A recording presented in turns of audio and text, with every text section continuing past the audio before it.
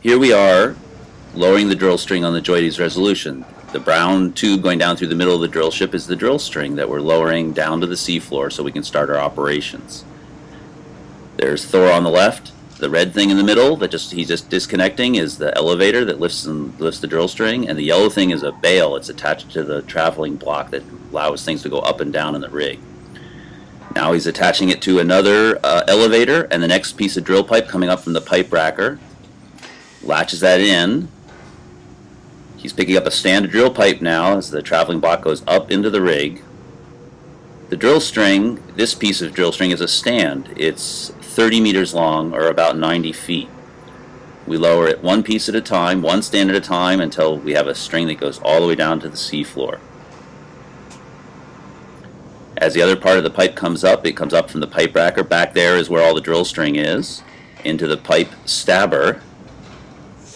And then there goes Edwin and Louie are on the right side there, taking off a thread protector.